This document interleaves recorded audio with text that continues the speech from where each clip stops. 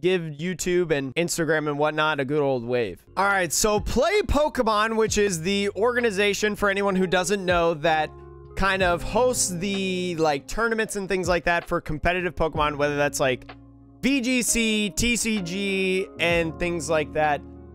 They have officially put out, as of today, they have officially put out information regarding the 2022 Championship Series, chat. As we know, Pokemon Worlds hasn't happened for the last couple years because of the pandemic and things like that, but with online play, regardless, with like the Players Cup and the Team Challenge, if you're playing the TCG and stuff, they've been doing a lot of stuff online. But here is the first look at plans for the upcoming season and qualifications for the 2022 World Championship. So right off the bat, as Gnarly is saying, qualifications for the 2022 World Championships.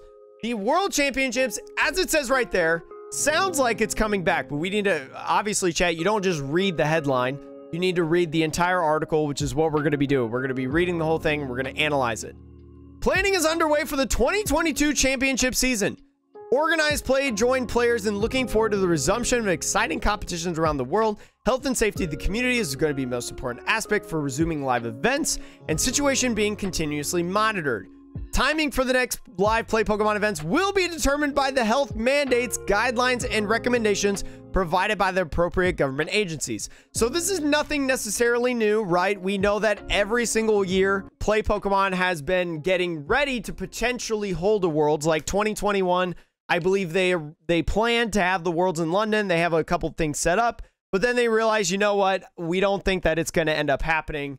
You know, they prepared for it, but because of guidelines, recommendations, health mandates, things like that, they realize, you know what, we're not ready for that. So this is technically like nothing new, right? They're probably going to do this every year as COVID is still around and still present.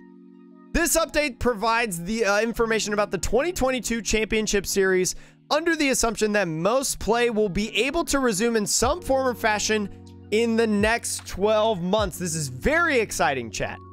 Within the next 12 months, the next year, we will be back to most, but most play is the big phrase right there in the Play Pokemon series. As of right now, though, events will remain suspended except for Australia and New Zealand, which have been holding events for a bit now. I would say a couple months now. Australia and New Zealand has been able to hold events. But the plans for the next season anticipate that the Pokemon World Championship will take place in London in August 22. Keep in mind, chat, that they said this exact same thing for 2020. They said the exact same thing for 2021. All right, up to this point. Although I like this update as of right now. Considering that events are happening in Australia and New Zealand, I like where this is. This is much better than what we've had in past years in terms of getting back to normal play. According to the following changes that are going to be made. The age division for players in the 2022 season will increase by 1 year from the 2020 season. The junior division, born in 2010 or later. Senior division, 6, 7, 8, or 9, and then masters 2005 or earlier. All right, so in 2005 or earlier, that is 16 years old, right? As of right now, 17 years old in 2022, which is awesome. So one of the big things, this is really, really cool, because one of the big things that you will hear me say on the Metapod, for those of you that don't know, I run a Pokemon podcast with Gyroshan about the trading card game that happens every single week on Tuesdays. Actually, a video as is releasing here in about 7 minutes of our latest pod. One of the big questions that I had is, what are they going to do with juniors and seniors and masters? What are they going to do about the age division? Because there could potentially, if they don't do anything, there could be seniors that have been seniors for 3 extra years, like literally 18-year-old seniors, you know, like adult seniors. And so I'm really happy about this. They kind of compromised, giving like an extra year to seniors and juniors, some people being able to compete in those categories, right? So I like this. I like this, honestly. I'm very impressed by this. The 2022 World Championships will take place over 4 days, beginning on Thursday. I believe this is different. Appa, I don't know if you can say this or anybody else in chat, but I believe the World Championships were usually Friday, Saturday, Sunday, right? Yeah, I believe they were Friday, Saturday, Sunday. It's been a while since we've had a world, so I'm not... Okay, Appa says correct. Okay, good. So, anyways, yeah, Sunday are the finals of every single event. Yeah, that's right. So, it's like, there's day 1 Swiss, and then there's day 2 Swiss and Top Cut on Saturday. And then Sunday is just like literally the championships for every single division of every single like event, you know, Pokken, TCG, VGC and stuff, giving them the highlight spotlight and stuff. Some players will age up to a new division as a result of this update. If a player qualified for Worlds as a junior and is now a senior, or was a senior and is now a Masters player, their qualification will day 1 Worlds will be maintained regardless of whether they meet the point threshold for their new age division. Let me read this next part. The championship points, which is how you qualify for Worlds, chat, in competitive Pokemon for anyone who doesn't know. Championship points that eligible players earned in 2020 will transfer in whole to the 2022 season. Players will continue to add this total with any CP earned in the 2022 season. This was another big thing that I was worried about. I was like, we've been 2 years removed now, almost. We've been almost 2 years removed from getting championship points, especially with the complexity of age divisions. How are they going to do championship points? I like this. I like that they just moved over all the championship points. If you got 100 championship points before COVID hit, you still have 100 points. I like that they're honoring the qualifications, the automatic qualifiers for day 1 Worlds. Because, chat, if you have a certain amount of points and you meet the requirement to qualify for Worlds, you get invited to Worlds, right? If you have X amount of points that Pokemon sets. So I like that for people who maybe qualified as a junior, or they qualified as a junior, and now because of this age change, right, they're now a senior, or like senior and a Masters.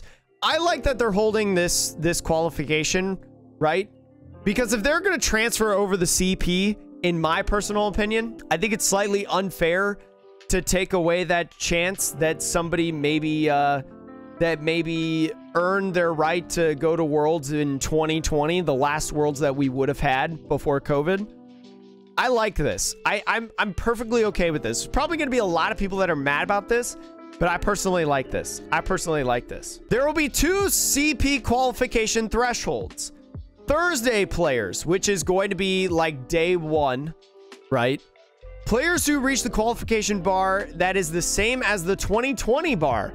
So this is very interesting. This is super interesting because they're moving points over, chat. Because they're moving points over, you know, rolling over points, as you can say. It's interesting that they're keeping the same bars. I believe for Masters in the TCG, it was 500 points, right? It's very interesting that they're rolling that over, especially because events didn't end until like March, I believe. Over halfway through the competitive season, I think. I think we're just about halfway through the season. It's interesting that they're not boosting up. So you need that 500 point if you're a Masters player to qualify for this Thursday. But Friday players who will reach a new CP qualification threshold set in 2021 or 2022 when more information is available about qualifying events.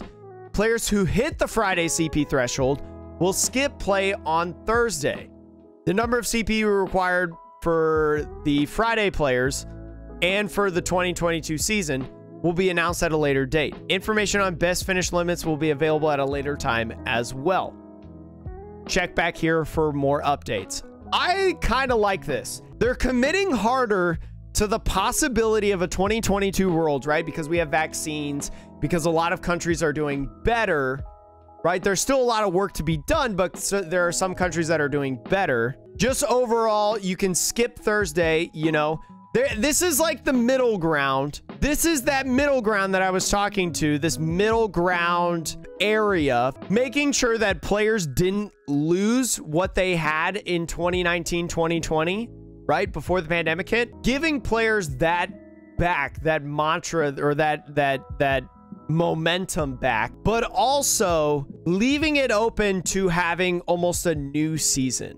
I really like this. But they're also leaving the possibility of like, hey, we may not have events. We need to see how the world continues to progress before we commit further. We have this idea.